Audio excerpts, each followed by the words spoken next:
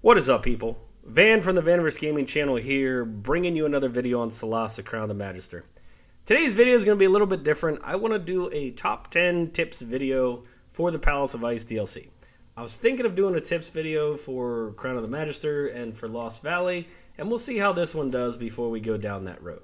So without further ado, let me give you the 10 tips that I think will help you that I wish I knew when I started the Palace of Ice DLC. Now, these are not in any order, but I feel these are probably important, and there's probably a lot more, but we're just going to do 10 because it's called a top 10 video for a reason. So let's begin. All right, number 1. You have the option to import characters into your DLC game.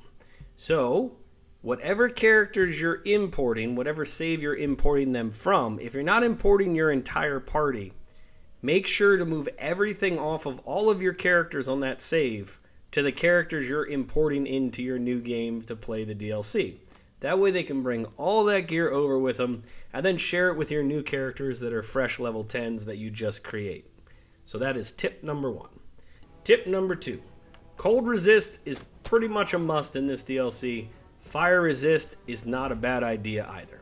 So please make sure that you are running snow dwarves, running tieflings, have some kind of cold or fire resist on your characters, and it's worth wasting one of your attunement slots to attune to something that gives you some kind of cold or fire resist. It just will drastically change how you handle some of these fights, because not only is the weather a pain in the ass, but also there are a lot of creatures that do fire and cold damage to you, so having resist to those are great. And contrary to that, don't use fire and cold damage spells on a lot of these creatures because they're going to be resistant to it. So just keep that in mind. Cold, fire, bad. Okay? Tip number 3. Counter spell. That's it. Counter spell. They are some really strong casters. You can cast 7th and 8th level spells, well, so can they. So you don't want to get hit by a delayed blast fireball or a frozen sphere or a ridiculous hard-hitting spell. So the way to help is counterspell it, or use Spell Ward, which is an 8th level cleric spell. This thing is amazing. You just put this Spell Ward down, you just stand in the damn thing, and not one spell can get into your little bubble. You can cast spells out of your bubble, spells can't come into your bubble. Amazing. Okay, tip number 4. Kill the incubus, the Soraks, and the stupid flying Soraks dude whose name's like a Krathshah or something like that. Kill them. These things will mess up your day. The Soraks will stun your whole damn party. The incubus will literally charm one of your guys to fight against you, and they always pick the guy like the wizard that can just melt your whole party. And that flying Soraks guy, the Krathshah or whatever, he'll just spew AoEs down on you while he's flying.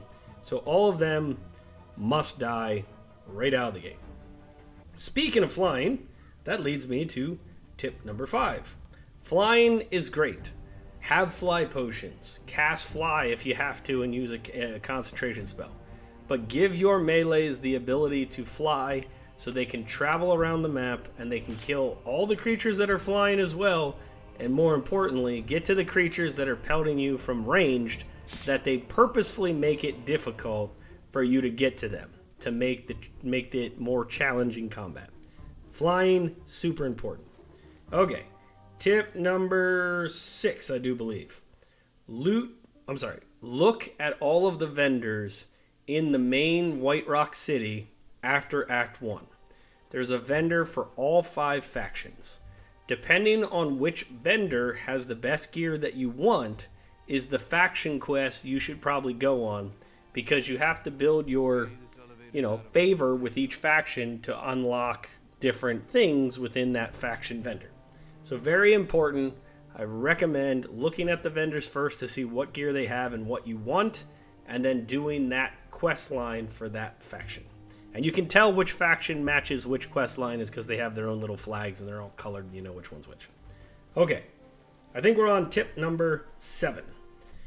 Conserve your spell slots and use consumables and concentration spells that allow you to do damage consistently over time. The reason I say this is you only get one level 7 and one level 8 spell. I think you only get one level 6 spell. So 1, 6, 7, and 8 spell. That's it. If you use that and it's not epic, there's a lot of times where you're going to be a while before you get another long rest. And there's a lot of times in the fights where they keep sending more waves at you. So keep it in mind that there's definitely the rule of attrition when it comes to this, and that they're going to try and make you burn all your fancy schmancy spells so that it makes the combat more difficult, because if you have all of your spell slots, your team is going to be powerful. But once you burn them, you're screwed. So just keep that in mind. Use spells like Sunbeam and Conjuration spells and Wall of Fire and Spike Growth and things like that to do damage, so you're not utilizing your spells all the time. Very, very important. And use consumables. This is the first DLC in Solasta that I had to use consumables. Granted, I played on the highest difficulty, but I had to use consumables. So use them, buy them, scrolls, wands, potions, do it. Okay, tip number 8. Talk to all the NPCs that have the little blue bubble above their head. There's NPCs throughout all of Solasta had those blue bubbles above their head. And half of them, if you didn't have a quest for it, it didn't matter, right? They had to have, when you went to the mini-map, or the map, you could see a little yellow exclamation point above their head. That's how you knew. But in this version, they don't have yellow exclamation points above their head, but they might still have a side quest for you. So just keep that in mind. If you see an NPC with a blue chat bubble, talk to them. It might open a side quest. It might take you to somewhere fun. You might kill something and get a legendary weapon. I don't know. I just recommend doing it. I could be wrong, but that's what happened to me. Okay. Tip number 9. Spread out. Spread out. This campaign is designed to AoE the crap out of you. Every creature, well, not every creature, but in every fight, you are going to be fighting creatures that do significant AoE damage or abilities that will affect your entire party. So by spreading out, you will prevent all of your party from getting stunned, or all of your party from getting killed from that giant ice spell or fireball or whatever it is. So just keep that in mind.